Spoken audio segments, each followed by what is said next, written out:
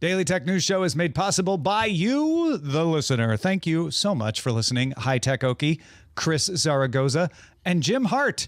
Also Marlon Thompson. Thanks to all of you. On this episode of DTNS, OpenAI shows that AI is definitely big business now.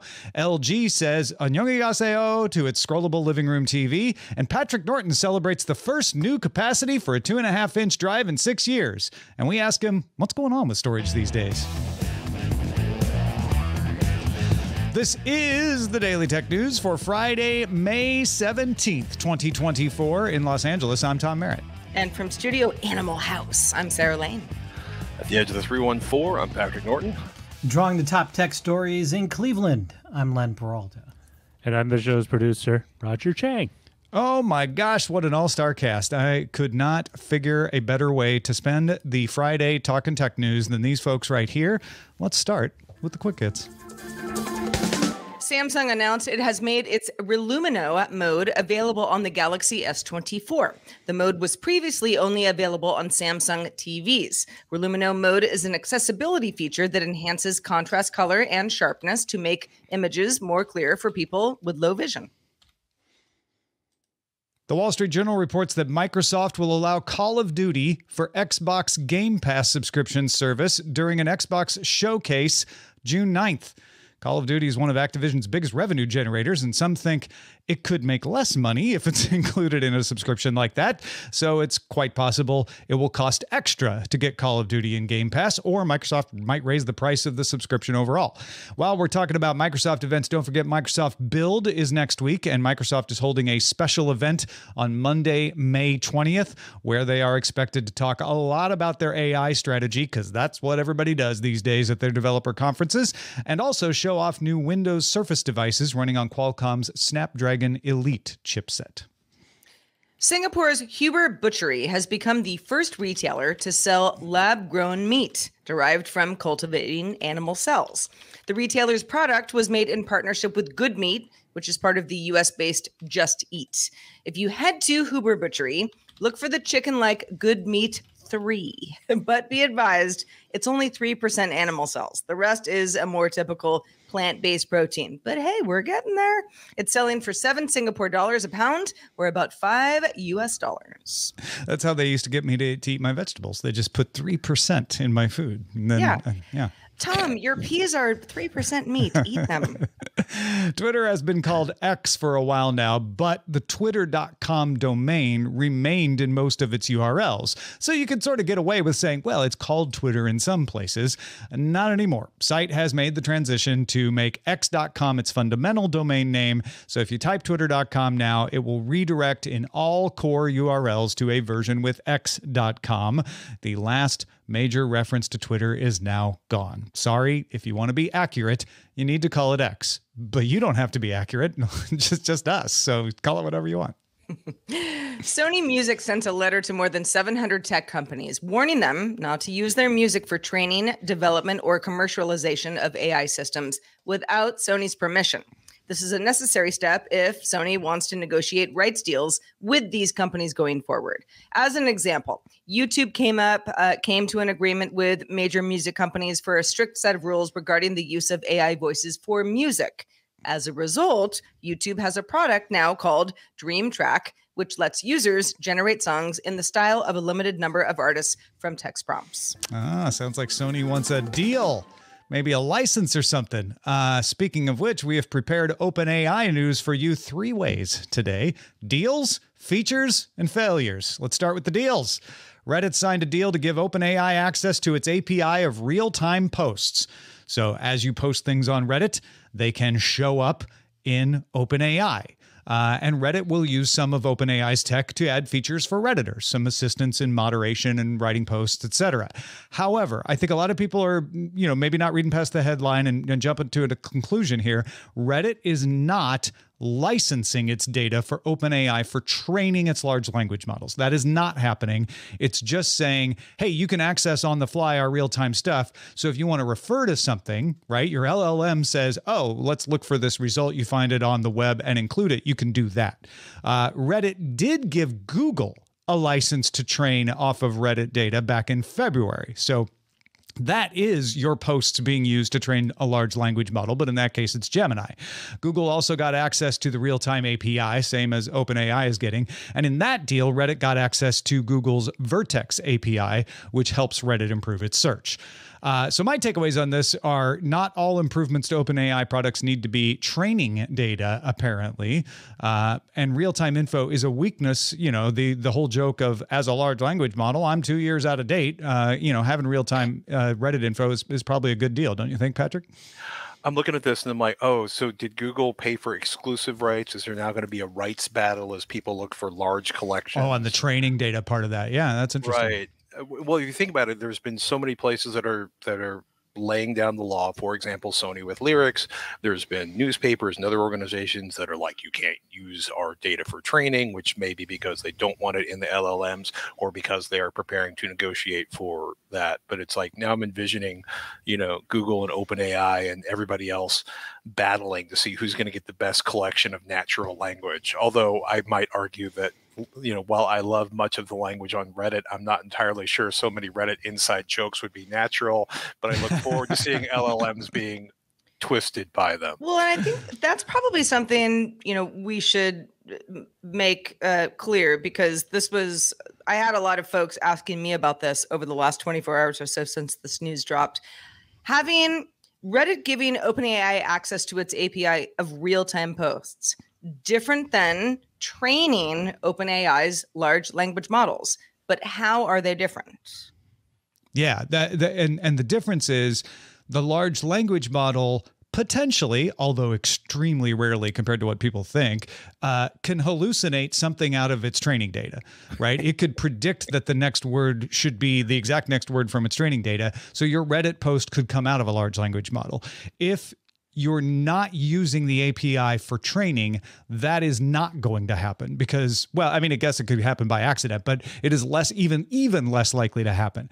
What will happen is the large language model may answer a question with, hey, there was actually a Reddit thread about this. Here's the link to it, right? Because it can scan and identify stuff, even if it's not been trained on it. Right. So even if the information is, inaccurate or otherwise just not what you were looking for, that's going back to Reddit itself. Yeah. And then it's citations versus spitting out as if the language model knew it. Yeah. Also, some new features coming to folks who pay for ChatGPT or any of OpenAI's enterprise or business services. Paid users will get the ability to create tables and charts from uploaded documents. And then you can highlight parts of those documents and ask the chatbot, oh, can you change this? Can you make a table out of that? Once you've got it in a table or chart that you're happy with, you can then download it and use it for your presentation.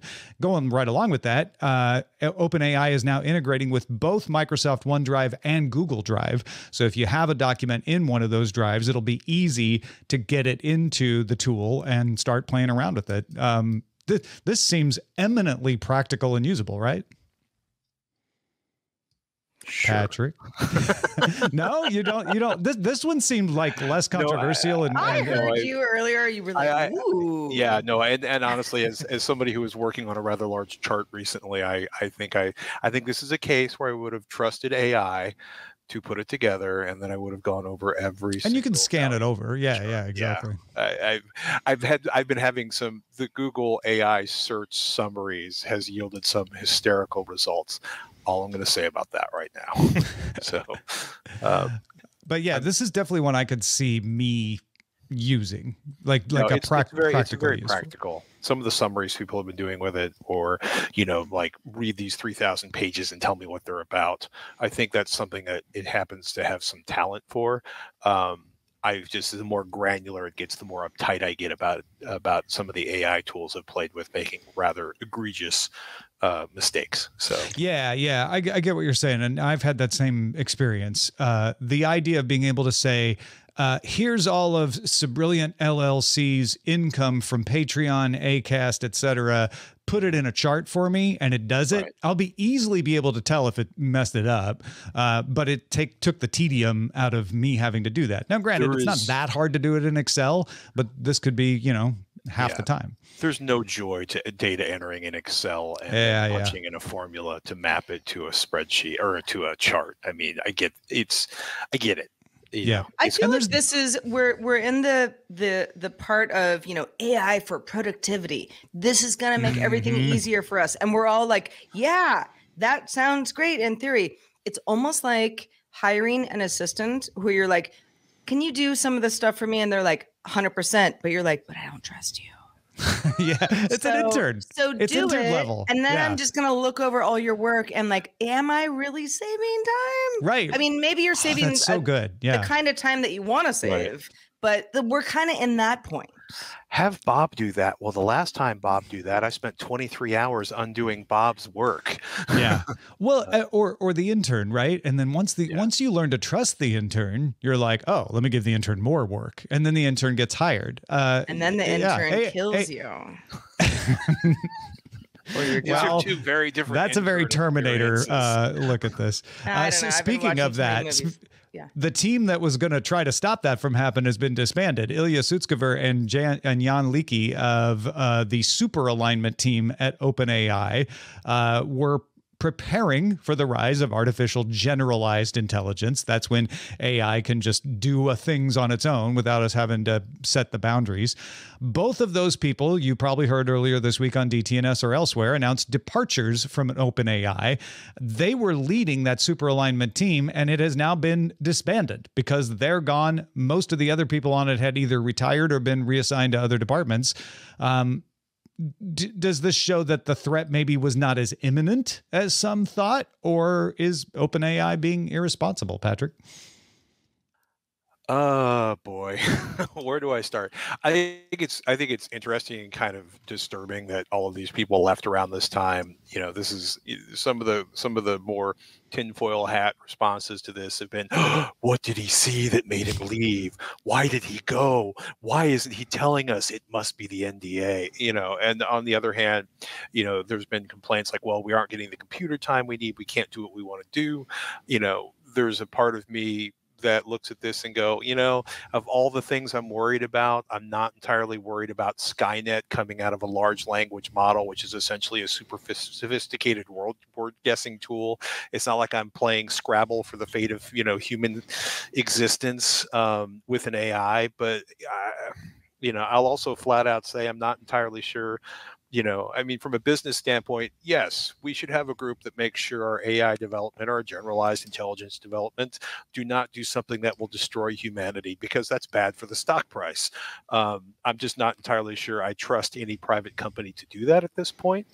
And maybe that's what Sutskever is going to do, right? Yeah. I feel like if he saw something, he would have stayed. I feel like what he was working on was so far out from what's possible that OpenAI tolerated it because he was one of the co-founders, but maybe isn't so regretful that he moved on at this point. I feel like in 5 to 10 years, and maybe I'm looking out even too far, all AI companies are going to have something like a super alignment team that the government says, you must do this to protect humanity. What it seems like happened at OpenAI was there were a lot of really smart people doing a lot of, break things, think about it later type stuff. And Sutskever and Leakey leaving the super alignment team. And from what it sounds like, that team just kind of not existing anymore. OpenAI does not feel like that is a short-term thing that it needs to have. Long-term, you might. It feels like somebody working on airbags with horse and buggies, because someday they'll go fast enough that we'll need them, right? And but when? And we will. And when? Exactly. Yeah, but so you've got all these people being like, what, we'll bring you on back when we need it. I actually would love it if Sutskever started like an independent nonprofit organization, industry standard, pull people from multiple places and worked on this in advance now. I think that would be great. Like a multidisciplinary, multi-company approach would be pretty awesome. Well, we're going to have to pour out a little liquor for something else. Korean news outlet Chosun reports that LG no longer making the Signature OLED R TV. That's the one that rolls down and hides within a stand, with LG said to already be repurposing that manufacturing line for other TVs at a plant at the Gumi plant in Gyeongbuk, South Korea. Now, if you're saying, what is this LG model? Is it the one that's transparent? No. It was originally shown off at CES as a prototype back in 2019. Technically CES 2018, but it was 2019. Didn't actually go on sale until a couple years later in 2021. It was $100,000, and that was for a 65-inch 4K TV that needed to rise in and out of a table of sorts. Kind of a sort of a very, very small coffee table type thing. Like a hope chest. But you couldn't actually store it inside of it. You know, with the right room. You hoped it would unscroll and you'd be able to watch TV. Yeah, that's the one. But TV options have obviously changed since then. So I don't know, Patrick. I felt like if you hold a candle for the OLED R TV, you know, what do you think about this? This feels like a technology demo that was made into a product because it would get a whole bunch of coverage from CES attendees, which it did. I think it was supposed to sell for 85 grand, as you pointed out, Sarah. It sold for like $100,000. You know. It was fascinating. It was fun to watch. It was, you know, given that you could probably get a world-class custom-made, you know, enclosure and have your 65-inch television rise out of it and then disappear back inside of it, because there's a whole zillion. There's physical mechanisms you can put inside of custom furniture. There are pre-made furniture items that are designed to do that. You've seen them in a hotel room, Sarah. It was just one of those products where it's like, sure, several people bought these, but it was and when I first saw this as, again, a concept device at CES, I was like, I saw a TV that could rise in and out at the foot of a bed in a hotel room I stayed in for work. Right. Way back in the day. This was not rollable. It was not even particularly I don't even think we were at like HD levels at this point. But I was like, this is kind of cool. I can see this as a hotel room thing. You know, maybe here and there someone's personal, bedroom or, house. But it didn't seem to catch on. There's a lot of parts in the room where, or a lot of parts of the world where people's personal space or their apartments are significantly smaller than what people think of as normal in the United States, right? So there's a lot of clever furniture, there's a lot of combined furniture, there's a lot of stuff that we don't run into a lot here. But even in those places, like, it's just the price. It was a really slick, like, look, we have screens that roll up, and now we have phones with screens that fold, and we have laptops with screens that fold, and they have, they're doing some slick things with applying this, these bendable surfaces in all sorts of display environments. I just feel like this did its job. It made a whole lot of coverage and a whole lot of like, wow, look what they did. And now they sold several of them, and now it's time to just make it go away. Well, and what becomes of this, right? Like, I never thought the scrollable $100,000 TV was the future of a rollable screen. And I don't think LG did either. This was a way to try it out, get it out there in the world, and maybe find out what's wrong with it, and how it works.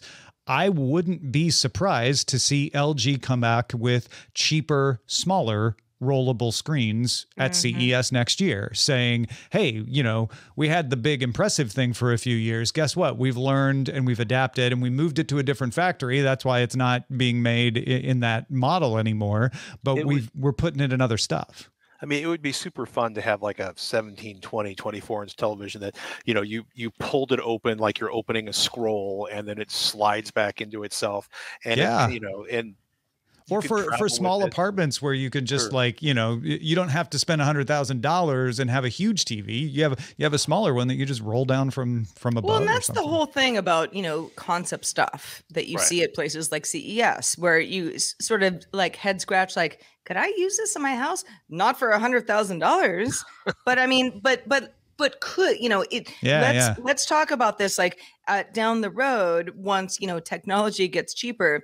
It sounds like LG said art exhibitions, certain marketing efforts, the Google IOs of the world, for example, companies who have some money to spend to have cool stuff they could certainly, make this work.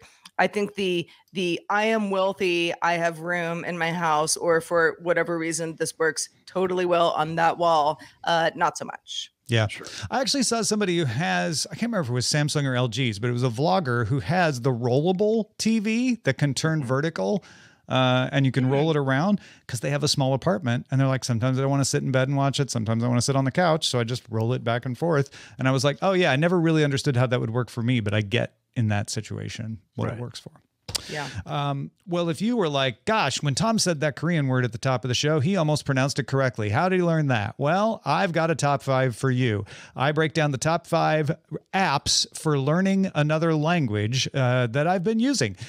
They apply to all kinds of languages, not just the one I'm learning. So if you want to check that out, it's 60 seconds. You can watch it at Daily Tech News Show on TikTok, DTNS Pix, DTNS PIX on Instagram, and of course at youtube.com/Daily Tech News Show.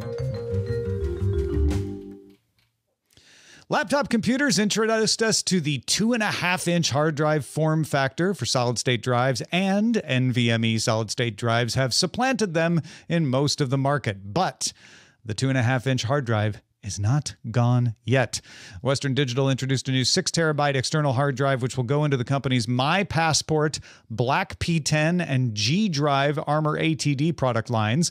The drives are thicker than 15 millimeters of the current 5-terabyte 2.5-inch models, meaning they won't fit into the existing laptop drive bays. So the drives are right now available at retailers as external drives.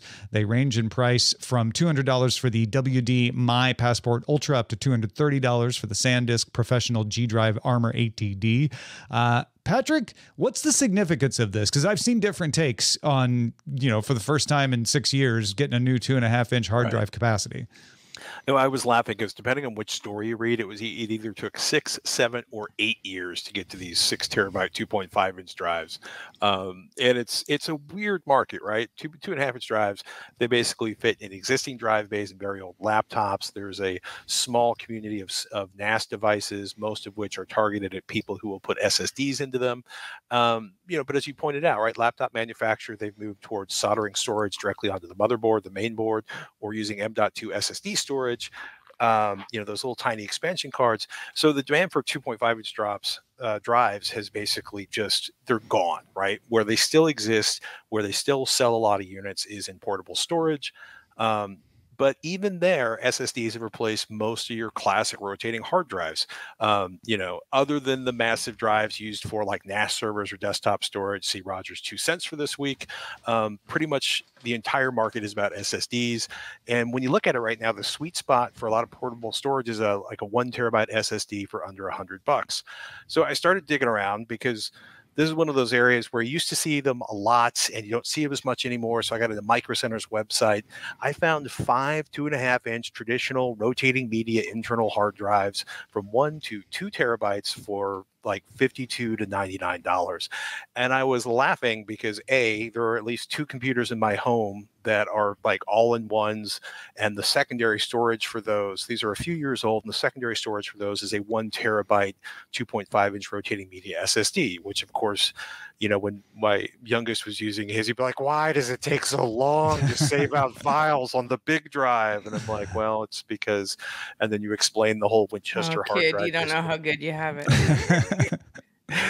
You're so ready to be a parent, Sarah. No, I'm just sort of like the crotchety ant. That's perfect. Get on out of here. I need a phone number. I'm going to have him call you tonight.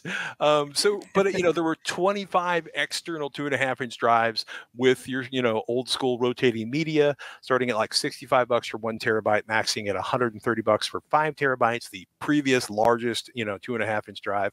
And then there were 47 external SSDs in all sorts of weird form factors, starting at $46 for a 500 gigabyte drive, about $75 for a 1 terabyte drive. 4 terabyte drives are now 4 terabyte external SSD drives are now under $200, and the max is like an 8 terabyte Samsung T5 for $619. So, to put that into context, a 20 terabyte hard drive for your NAS or your massive collection of photos in your desktop PC, which I know you're backing up somewhere else right because you're smart. Those are all running like $300 to $450, depending on how consumer they are or how sort of helium filled and enterprise grade they are. So when you're looking at large honking portable storage on a single drive, that's pretty much where 2.5-inch drives still compete. A 4 terabyte SSD, they get more expensive, right? Some of them are $200. More reputable brands are closer to $300, and they're kind of rare. And anything bigger is going to cost you 3 times as much as an old school rotating media hard drive.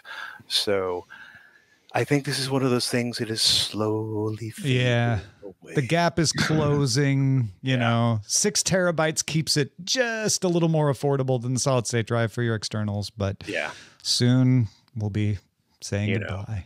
But if you're moving large files, like, would you rather have 2 1 terabyte drives moving data way faster, or one big 6 terabyte? Well, I guess that would be 6 terabytes rather than 2 It's almost terabytes. cold storage. when you think of it that way. I recently had like an 8 terabyte drive on somebody's computer I had to back the data off of, and it was just one of those things. It was like, I started the copy and they're like, when's it going to be done? I'm like, tomorrow.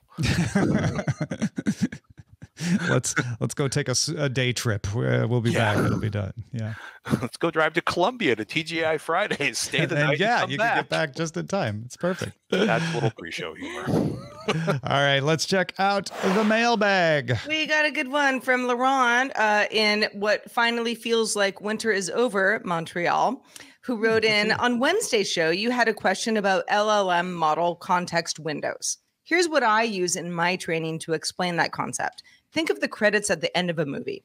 As the credits roll, they disappear off the screen, never to be seen again. You could rewind, but that's a whole other story. Conversations with an LLM are similar. The credits are the content of the conversation. The screen is the context window. The larger the context window, so a taller screen, the more information the LLM can retain before forgetting the beginning of the conversation. Nice. Yeah, so it doesn't actually work this way, but if you had more credits on the IMAX screen, right, in a place where you can't pause and rewind, that's a bigger context window than the regular screen. That makes perfect sense. I love this. This is a good analogy. Thank you, Laurent. Indeed. All right, let's check in with our own large Len model, Len Peralta, to find out what he has been drawing today.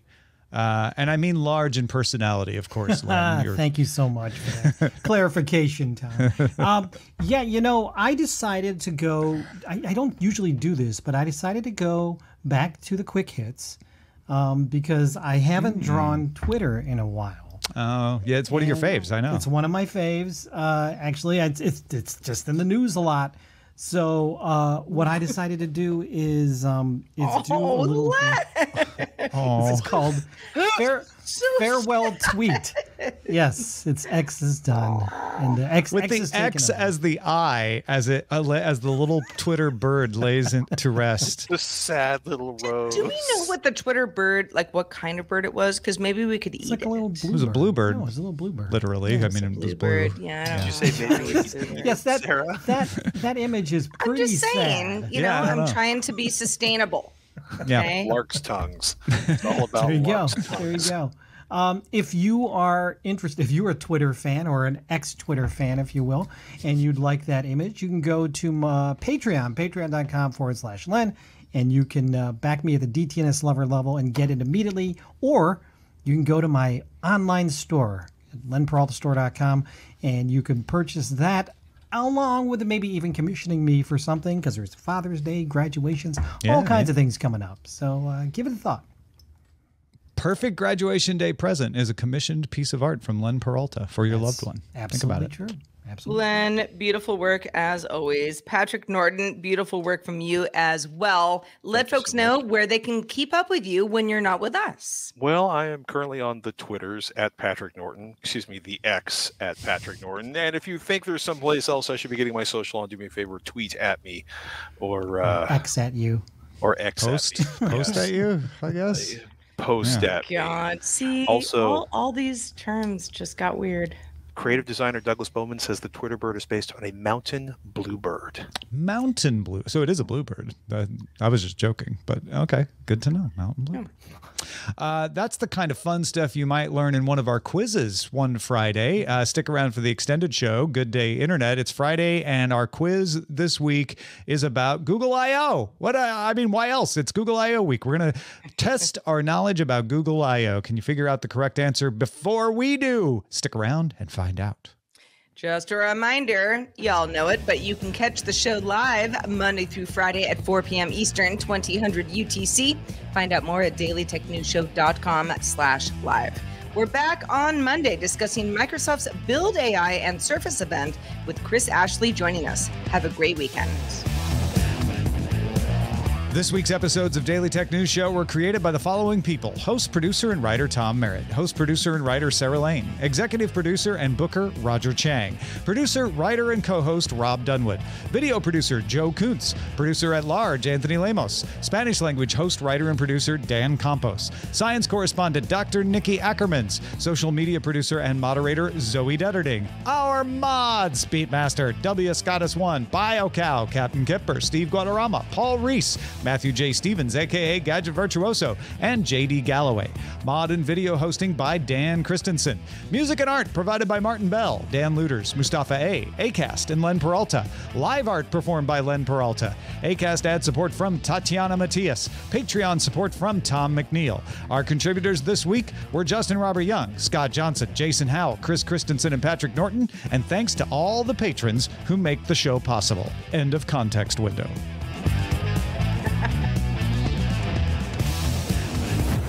This show is part of the Frog Pants Network. Get more at frogpants.com. Diamond Club hopes you have enjoyed this program.